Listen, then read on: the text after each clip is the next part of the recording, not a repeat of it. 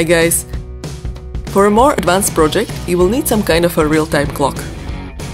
I currently have the DS1302 model. It counts seconds, minutes, hours, date of month, day of week and year with leap year correction valid up to 2100. It automatically adjusts the date for the month with fewer days. DS1302 uses serial communication to interact with microcontrollers.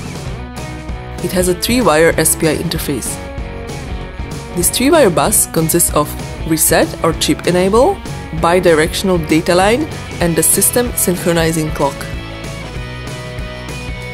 RTC needs 2 to 5.5 volts for a full operation. There is also a battery backup. Lithium cell can keep a DS1302 running for many years as it has extremely low power consumption. The module uses a 32 kHz crystal oscillator to generate required frequency. There are 31 bytes of static RAM which can be used for temporary storage of calculations, data and other work in progress. Let's do the wiring. I am connecting a VCC to 5 volts. Next is the ground. Clock will connect to pin 5, data to pin 4 and reset to pin 2. Connections are indicated in the code. For the power pin, you can choose either 5 volts or 3.3 volts.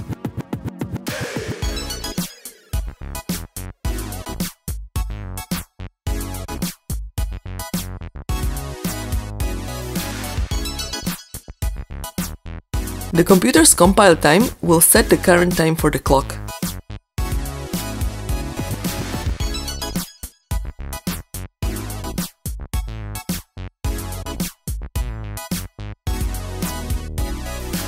So you can see there's about 10-second lag between the computer and the RTC.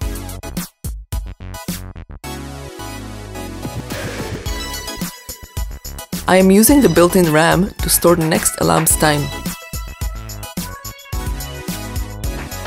Currently there is an alarm executed every minute.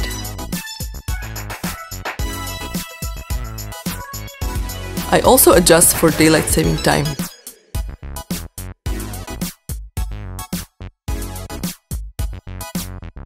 To print out the date and time, I want to use the 12-hour format with an AM/PM indicator. This can be achieved by simply subtracting 12 hours and addressing a special case at midnight.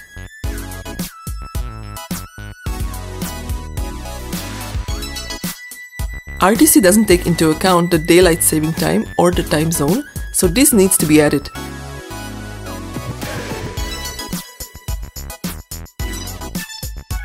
Set memory stores the next alarm in the memory. Get memory reads it. To determine if it's daylight savings time, I have adapted a method from the NTP Time ESP library. You can use this library in an online solution. My example is offline, so I've decided to just hardcode it. You can download all this code from the link in the description under this video. Let's test a power outage.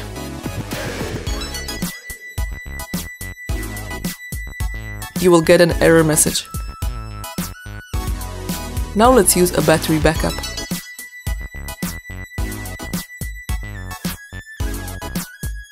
You can see the last alarm is still stored, but we need to recompile and update the current time.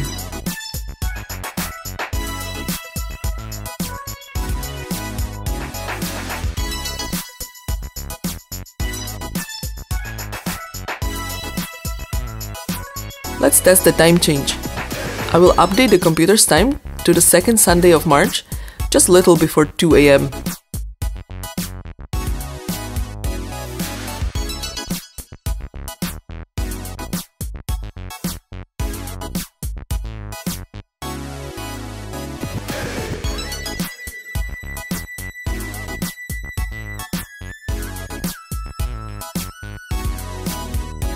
Now you can see the time on the computer is already updated to 3 AM. And so is the time and alarm on the RTC.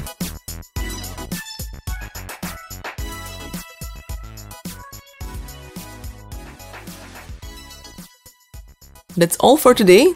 Hope this helps and see you next time.